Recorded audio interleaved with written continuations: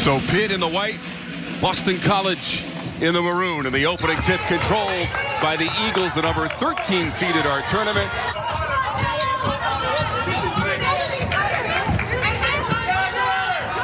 This is Everett. She'll use the glass to get us started. Timmerin spin right into the defense. Swartz for three. Great pass from their Timmerin. Everett in transition. Pitt loses the handle. Good transition defense on that possession by the Eagles. Swartz stepping into the three and ripping the ropes. So Boston College coming into the tournament. They've lost 7 of their last 8, but they've hit another three-pointer with Ivy. So off of the drive for this Pitt team because they are quick and athletic and can get themselves to the free throw line. They force the 4th BC turnover. Three-pointer will fall from Pitt. In the open court, Everett's having to play a lot of roles today. How about just the 6th made 3 of the season for Exenor? The early tournament jitters a little bit, maybe? Yeah, and I feel like the shot clock was off on that last possession for Pitt. They could have held it for the final bucket. They're going to get a layup at the other end as Hayford takes it in. Able to go, as Lance White mentioned to us that she had been practicing, and they could use her experience to kick off things in Greensboro. They've got to move the ball because this BC defense isn't giving them anything easy. Great move from Brown to get away from the defense, the separation. Lance White, 15 seasons as an assistant under Sue Semrau at Florida State. Everett going old school. Everett has been quite a problem for ACC teams this year as a newcomer. That's because she has a complete... BC had a 7-point lead after the first 10 minutes. Nice job recovering on that high hedge for Clara Ford, but Ibakwe, and that is much needed post touches from their young front line to get some easy buckets with 2 feet in the paint. They'll need to do that. Ibakwe, the sophomore from Jonesboro, Georgia, and the long-distance shot from Swartz. Definitely a more physical player this year. She's not just a shooter. We've seen her create more off the bounce. I mean, she can score at all 3 levels. Hits the mid-range game. We'll check on it for you. No Taylor Soule with 2 fouls, but that's okay, Boston College fans, because Cameron Swartz. 20 points for Swartz in the first half. 13 times this year she's gotten to double digits, and that's a baseline jumper. We thought that Soule would be the story offensively, and rightly so for the Eagles, but it's been Swartz, and it's Everett scraping the Raptors with a 3, and she's got 8. She grabs the loose ball. And she's defending Cameron Swartz on the other end. She's got a lot of responsibility. Got it into Brown for 2. Everett with the assist.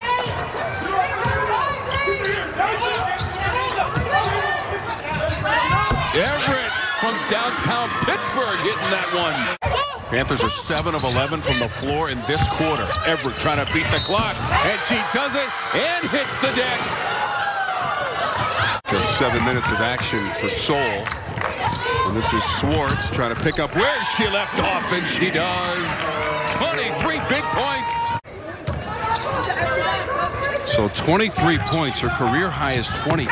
Ibakwe got the catch and the bucket. For Brown, and she's not really a comfortable threat at the free throw line, so defense can guard that pass, but good finish by Ibakwe. And here goes the offense to start the 3rd quarter. Was online. She held that finish for a moment. Potential 3-on-1 Eagles. And they'll get it easy, too, as Swartz gave it up to Gerard. Sometimes with smaller, quicker 5s to get back in transition. Brown was looking for a safety valve, and she found it. 5 for BC. It was 2 at halftime. Swartz had it knocked away as Ibakwe came in to deflect that basketball. These are just ways that she has been able to develop her leadership this season. You're absolutely right, Kelly Deo. As Boston College, pesty defensively, gets a stop there. Huge. And it has very much been from the free throw line, but also from the 3-point line. Boston College out of the corner, Gerard. Season high, eclipsing the 23 she scored in a winning effort at home against Georgia Tech. They go inside to Brown, twisting shot, and she got it off the glass. For Boston College, but again, some key losses on the interior, Pinot and others. And there's the change, and there's the 3 for Everett. Everett again. Online, but short. I would love if she could have held that to get the final shot, because look at what happens on the other end. If Everett would have just let some clock run out and BC ends up stealing the momentum. Play fast, so that number may seem high. They've got 12 so far. And then the last number is, she said we would have to have a good number of, and that's what they've done. Offensive rebound, but hasn't made Boston College pay for it. And then the Eagles make him pay at the other end. Gabby Green has nowhere to go. And the shot clock is at 6. Everett baseline, money. And Timmerin thought about the long distance 3.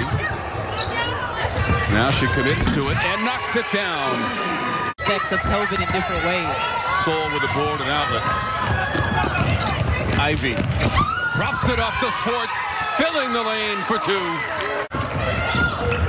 What a way to start the tournament for number 1 in maroon. And Dickens made it look easy on the 3-ball. The season ended. They'll take on the winner of Syracuse and the winner of this game in our second game of the day tomorrow.